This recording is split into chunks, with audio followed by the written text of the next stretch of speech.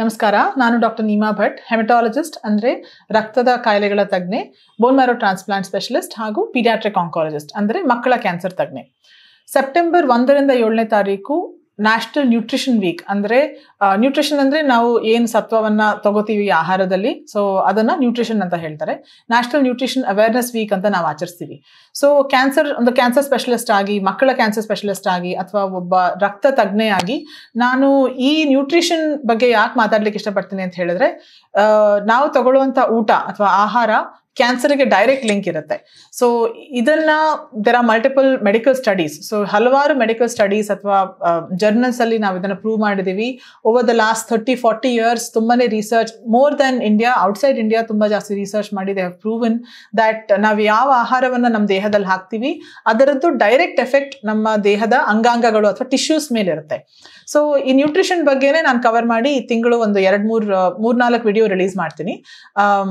Some of them, ಕೆಲವೊಂದು videos nutrition and cancer, ಕೆಲವೊಂದು videos nutrition and haematology ಅಂದರೆ ರಕ್ತಹೀನತೆ ಅಥವಾ ರಕ್ತದ ಪ್ರಾಬ್ಲಮ್ಸ್ಗಳಿಗೆ ನೀವು ಹೇಗೆ ನ್ಯೂಟ್ರಿಷನ್ ಅಥವಾ ಆಹಾರದಲ್ಲಿ ಹೇಗೆ ನೀವು ಮಾಡಿಫಿಕೇಶನ್ಸ್ ಅಂದರೆ ಚೇಂಜಸ್ ಮಾಡ್ಬೋದು ಅಂತ ಅದರ ಬಗ್ಗೆ ನಾನು ಮಾತಾಡ್ತೀನಿ. ಸೊ ಸುಮಾರು 40% ರಿಸ್ಕ್ ಇರುತ್ತೆ ಕ್ಯಾನ್ಸರ್ ಡಿಟೆಕ್ಷನ್. ಇವಾಗ ಮೆಡಿಸಿನ್ ಅಡ್ವಾನ್ಸ್ ಆಗ್ತಾ ಹೋದಂಗೂ, ಹೊಸ ಟೂಲ್ಸ್ ಬರ್ತಾ ಹೋದಂಗೂ ಅರೌಂಡ್ 40% ಜನಕ್ಕೆ ಕ್ಯಾನ್ಸರ್ ಹೊಸದಾಗಿ ಡಯಾಗ್ನೋಸ್ ಆಗುವಂಥ ರಿಸ್ಕ್ ಇದೆ. ಸೊ ಇದು ಅಬೌಟ್ 2 years ago ಒಂದು ದೊಡ್ಡ ಮೆಡಿಕಲ್ ಜರ್ನಲ್ ಸ್ಟಡಿ ಮಾಡಿ ತಂದಿರೋ data. This is for both men and women, ಗಂಡಸರಲ್ಲಿ ಮತ್ತು ಹೆಂಗಸರಲ್ಲಿ ಇಬ್ಬರಲ್ಲೂ ಕೂಡಿಸಿದ್ರೆ around 40% risk of cancer detection is there. So ಇಷ್ಟು ಹೈ ರಿಸ್ಕ್ ಇರಬೇಕಾದ್ರೆ ಕ್ಯಾನ್ಸರ್ ಡಿಟೆಕ್ಷನ್ ಅದು, is there something that we can do? ಅಂದರೆ ನಮ್ಮ ದಿನನಿತ್ಯ ಚಟುವಟಿಕೆಗಳಲ್ಲಿ ನಾವೇನಾದರೂ ಮಾಡಬಹುದಾ ಈ ಕ್ಯಾನ್ಸರ್ ರಿಸ್ಕ್ ಅನ್ನ ಕಡಿಮೆ ಮಾಡಲಿಕ್ಕೆ? ದಿನ ಬೆಳಗಾದ್ರೆ ಅಥವಾ ಮಧ್ಯಾಹ್ನ ಆದರೆ, ಸಾಯಂಕಾಲ ಆದರೆ ನಾವು ಸ್ಕಿಪ್ ಮಾಡದೇ ಇರುವಂತಹ ಆಕ್ಟಿವಿಟಿ ಏನು? ಆಹಾರ ಸೇವಿಸೋದು. ಸೊ ಬೆಳಗಾದ್ರೆ ಒಂದು ಕಪ್ ಕಾಫಿ ಅಥವಾ ಟೀ ಅಥವಾ ಬ್ರೇಕ್ಫಾಸ್ಟ್, ಮತ್ತೆ ಮಧ್ಯಾಹ್ನ ಒಂದು ಸ್ವಲ್ಪ ಏನಾದರೂ ಸ್ನ್ಯಾಕ್ಸ್. ಸೊ ಹೀಗೆ ನಾವು ಅಟ್ಲೀಸ್ಟ್ ದಿನದಲ್ಲಿ 3-4 ಸತಿ ಏನಾದರೂ ಆಹಾರವನ್ನು ಸೇವನೆ ಮಾಡ್ತೀವಿ. ಸೊ ಈ ರೀತಿ ನಮ್ಮ ದೇಹವನ್ನು ಯಾವುದಕ್ಕೆ ಎಕ್ಸ್ಪೋಸ್ ಮಾಡ್ತಾ ಇದೀವಿ, ನ್ಯೂಟ್ರಿಷನ್ ಅಥವಾ ಆಹಾರ, ಇದರವರೆಗೆ ಎಕ್ಸ್ಟ್ರಾ ಕಾಳಜಿ ವಹಿಸೋದ್ರಿಂದ ನಾವು ಕ್ಯಾನ್ಸರ್ ಅಂತಹ ದೊಡ್ಡ ರೋಗವನ್ನ ತಡೆಗಟ್ಟಬಹುದಾ? Absolutely S. So to a certain extent, ಅಂದರೆ ಒಂದು ಸರ್ಟನ್ ಹಂತಕ್ಕೆ ದೇರ್ ಆರ್ ಸಮ್ ಫ್ಯಾಕ್ಟರ್ಸ್. ಕೆಲವೊಂದು ಫ್ಯಾಕ್ಟರ್ಸ್ ಇದೆ, ನಾವು ಜೆನೆಟಿಕ್ಸ್ ಆಗಲಿ ಅಥವಾ ನಾವು ಕನ್ಸ್ಯೂಮ್ ಮಾಡೋ ಗಾಳಿ ಆಗಲಿ, ಇದು ಎಲ್ಲ ಟೈಮಲ್ಲಿ ನಮ್ಮ ಕಂಟ್ರೋಲಲ್ಲಿ ಇರೋದಿಲ್ಲ. ಆದರೆ ನಾವು ಯಾವ ರೀತಿ ಆಹಾರವನ್ನು ಕನ್ಸ್ಯೂಮ್ ಮಾಡ್ತೀವಿ, ನಾವು ಎಷ್ಟು ಫಿಟ್ ಆಗಿ ಅಥವಾ ಎಷ್ಟು ಆಕ್ಟಿವ್ ಆಗಿ ನಮ್ಮ ಲೈಫ್ ಸ್ಟೈಲ್ನ ಲೀಡ್ ಮಾಡ್ತೀವಿ, ಈ ಫ್ಯಾಕ್ಟರ್ಸ್ ಡೆಫಿನೆಟ್ಲಿ ನಮ್ಮ ಕಂಟ್ರೋಲಲ್ಲಿ ಇರುತ್ತೆ. ಸೊ ನಮ್ಮ ಕಂಟ್ರೋಲಲ್ಲಿ ಇರೋ ಆಹಾರವನ್ನ ನಾವು ಎಷ್ಟು ಮಾಡಿಫೈ ಮಾಡಿ, ಎಷ್ಟು ವಾಚ್ ಮಾಡಿ, ಅಂದರೆ ಎಷ್ಟು ನಿಗಾ ವಹಿಸಿ ನಾವು ಹೆಲ್ತಿಯಾದ ಆಹಾರವನ್ನು ಸೇವಿಸ್ತೀವೋ ಅಷ್ಟು ನಾವು ಈ ಕ್ಯಾನ್ಸರ್ ರಿಸ್ಕ್ ಅನ್ನ ಕಡಿಮೆ ಮಾಡಬಹುದು. ಸೊ ನೋಡಿರೋ ಪ್ರಕಾರ, ಅಂದ್ರೆ ಸ್ಟಡೀಸ್ ಪ್ರಕಾರ 2019 ಒಂದು ದೊಡ್ಡ ಸ್ಟಡಿ ಬಂತು ಬ್ರಿಟಿಷ್ ಮೆಡಿಕಲ್ ಜರ್ನಲ್ ಅಲ್ಲಿ. ಇದರ ಪ್ರಕಾರ ಯಾವ ರೀತಿ ಫುಡ್ಸ್ ಇಂದ ಕ್ಯಾನ್ಸರ್ ಜಾಸ್ತಿ ಉಂಟಾಗುತ್ತೆ.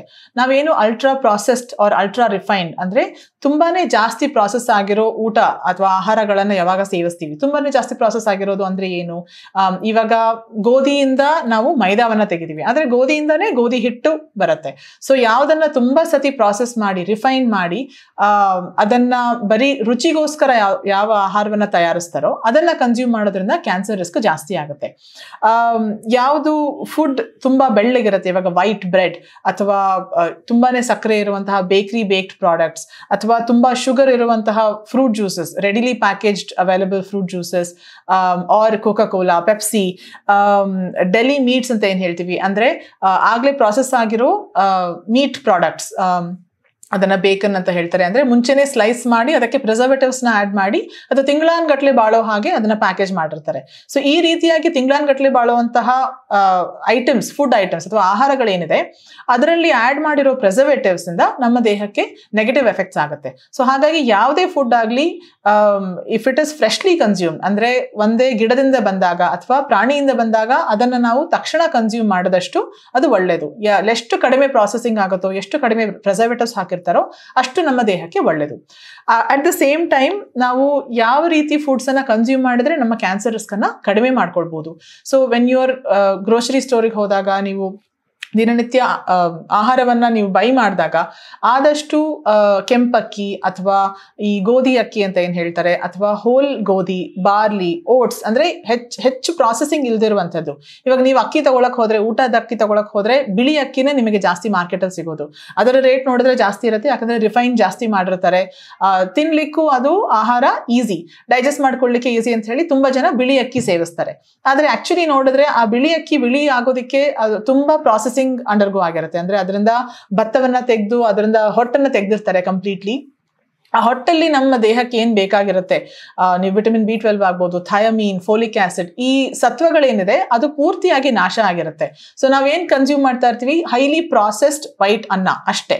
ಸೊ ಅದರಲ್ಲಿ ನಮ್ಮ ದೇಹಕ್ಕೆ ಬೇಕಾಗಿರುವಂತಹ ಫೈಬರ್ ಆಗಲಿ ಅಥವಾ ಬೇರೆ ಮೈಕ್ರೋ ನ್ಯೂಟ್ರಿಯೆಂಟ್ಸ್ ಅಂತ ಏನ್ ಹೇಳ್ತೀವಿ, they are completely absent. So ಆದಷ್ಟು ಬಿಳಿ ಅಕ್ಕಿ ಉಪಯೋಗಿಸೋ ಬದಲು ನಾನು ಹೇಳಿದಾಗೆ ಓಟ್ಸ್ ಅಥವಾ ಬಾರ್ಲಿ ಅಥವಾ ಈವನ್ ರಾಗಿ ಅಥವಾ ನವಣೆಗಳಂತ ಏನ್ ಹೇಳ್ತೀವಿ ಅದನ್ನ ತಗೊಂಡ್ಬಂದು ಕಡಿಮೆ ರಿಫೈನ್ಡ್ ಆಗಿರೋದನ್ನ ಉಪಯೋಗಿಸೋದು ತುಂಬಾ ಒಳ್ಳೇದು.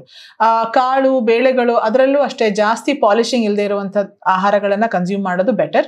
ಎಷ್ಟು ಕಡಿಮೆ ಸಕ್ಕರೆ ಉಪಯೋಗಿಸ್ತೀವೋ, ಅಂದ್ರೆ ತುಂಬಾ ಇವಾಗ ಕಾರ್ನ್ಫ್ಲೇಕ್ಸ್ ಅಲ್ಲಿ ತುಂಬಾ ಸಕ್ಕರೆ ಇರೋದಾಗ್ಲಿ, ಜ್ಯೂಸ್ ಅಲ್ಲಿ ತುಂಬಾ ಸಕ್ಕರೆ ಇರೋದಾಗ್ಲಿ, ಅದನ್ನ ಕನ್ಸ್ಯೂಮ್ ಮಾಡದೆ ನಾವು ಆದಷ್ಟು ಫ್ರೆಶ್ ಫ್ರೂಟ್, ಅಂದ್ರೆ ಇವಾಗ ಒಂದು ಮಾವಿನ ಹಣ್ಣು ತಿನ್ಬೇಕು ಅಂತ ಹೇಳಿದ್ರೆ ಆಕ್ಚುಲ್ ಹಣ್ಣನ್ನ ತಿನ್ನೋದು is better than going for a bottle of mango juice. ಅಥವಾ ಒಂದು ಕಿತ್ಲೆ ಹಣ್ಣು ತಿನ್ನೋದು it's better than going for a bottle of orange juice. ಅವ್ರು ಎಷ್ಟೇ ಶುಗರ್ ಇಲ್ಲ ಅಂತ ಹೇಳಿದ್ರು ಅದರಲ್ಲಿ ಆಡ್ ಮಾಡಿರೋ ಪ್ರಿಸರ್ವೇಟಿವ್ಸ್ ಇಂದ ಕೂಡ ನಮ್ಮ ದೇಹಕ್ಕೆ ಹಾನಿಕಾರಕ ಆಗ್ಬೋದು. ಯಾವ ಆಹಾರಗಳನ್ನ ಸೇವಿಸಿದ್ರೆ ನಮಗೆ ಕ್ಯಾನ್ಸರ್ ರಿಸ್ಕ್ ಕಡಿಮೆ ಆಗುತ್ತೆ? ಸೊ ನಾವು ಒಂದು ಪ್ರಾಸೆಸ್ ಅಂತ ಹೇಳ್ತೀವಿ, ಸೂಪರ್ ಆಕ್ಸಿಡೇಷನ್ ಅಂತ ಒಂದು ಪ್ರಾಸೆಸ್ ನಡೆಯುತ್ತೆ ನಮ್ಮ ದೇಹದಲ್ಲಿ. ಅದು ಯೂಶಲಿ ನಮ್ಮ ದೇಹದ ಬೇರೆ ಬೇರೆ ಅಂಗಗಳಿಗೆ ಅಥವಾ ಟಿಶ್ಯೂಸ್ಗೆ ಹಾನಿಕಾರಕ. ಸೊ ಆಂಟಿ ಆಕ್ಸಿಡೆಂಟ್ಸ್ ಜಾಸ್ತಿ ಇರುವಂಥದ್ದು, ಅಂದ್ರೆ ಈ ಸೂಪರ್ ಆಕ್ಸಿಡೇಷನ್ ಪ್ರಾಸೆಸ್ ಅನ್ನ ಕಡಿಮೆ ಮಾಡುವಂತಹ ಆಂಟಿ ಆಕ್ಸಿಡೆಂಟ್ಸ್ ಹೆಚ್ಚಾಗಿರುವಂತಹ ಆಹಾರ ಪದಾರ್ಥಗಳು ಒಳ್ಳೆಯದು. ಅಂದ್ರೆ ಬ್ಲೂಬೆರೀಸ್, ಸ್ಟ್ರಾಬೆರೀಸ್, ಬೇರೆ ಬೇರೆ ಹಲವಾದಂತಹ ಬೆರೀಸ್ ಅಂತ ಏನ್ ಹೇಳ್ತೀವಿ, ಬ್ರಾಕಲಿ, ಹಾಗೆ ನಾವು ಗಾರ್ಲಿಕ್, ಬೆಳ್ಳುಳ್ಳಿ, ಮತ್ತೆ ಅರಿಶಿನ, ನಾವು ಏನು ಕರಿಬೇವು, ಯಾವ ಆಹಾರ ಪದಾರ್ಥಗಳನ್ನು ನಮ್ಮ ಹಿಂದಿನವರು ಉಪಯೋಗಿಸ್ತಾ ಇದ್ದಾರೆ ತುಂಬಾ ವರ್ಷಗಳಿಂದ, ಅದನ್ನ ನಾವು, ಅಥವಾ ಶುಂಠಿ, ಇವೆಲ್ಲದರಲ್ಲೂ ಆಂಟಿ ಆಕ್ಸಿಡೆಂಟ್ಸ್ ಅನ್ನು ಅಥವಾ ಫೈಟೋಕೆಮಿಕಲ್ಸ್ ಅನ್ನುವಂತಹ ಪದಾರ್ಥಗಳಿರೋದ್ರಿಂದ ಇವುಗಳು ಕ್ಯಾನ್ಸರ್ ಹುಟ್ಟಿಸುವಂತಹ ಕ್ಷಮತೆಯನ್ನ ಕಡಿಮೆ ಮಾಡುತ್ತೆ. So you can prevent cancer by consuming this food types. As I said earlier, ನಾನು ಇನ್ನೊಂದು ಸ್ವಲ್ಪ nutrition and cancer and haematology related videos ಅನ್ನ release ಮಾಡೋಳಿದ್ದೀನಿ. Please continue to follow my channel. ನಿಮಗೆ ಏನಾದರೂ ಪ್ರಶ್ನೆಗಳಿದ್ರೆ ದಯವಿಟ್ಟು reach out to me. I am doctor ನೀಮಾ Bhat, haematologist and paediatric oncologist. Thank you.